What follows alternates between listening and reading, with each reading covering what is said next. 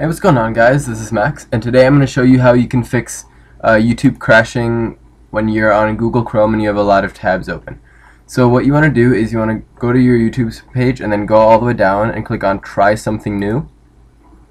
And then over here where it says HTML5 video, click on Try It Out, and then down here join the HTML5 trial.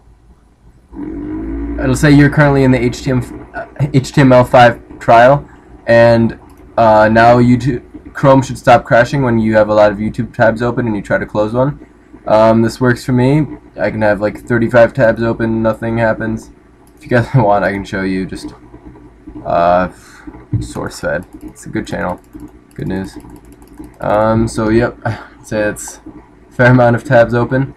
Now we can just try to close out a few, and as you can see, there's no crashing going on.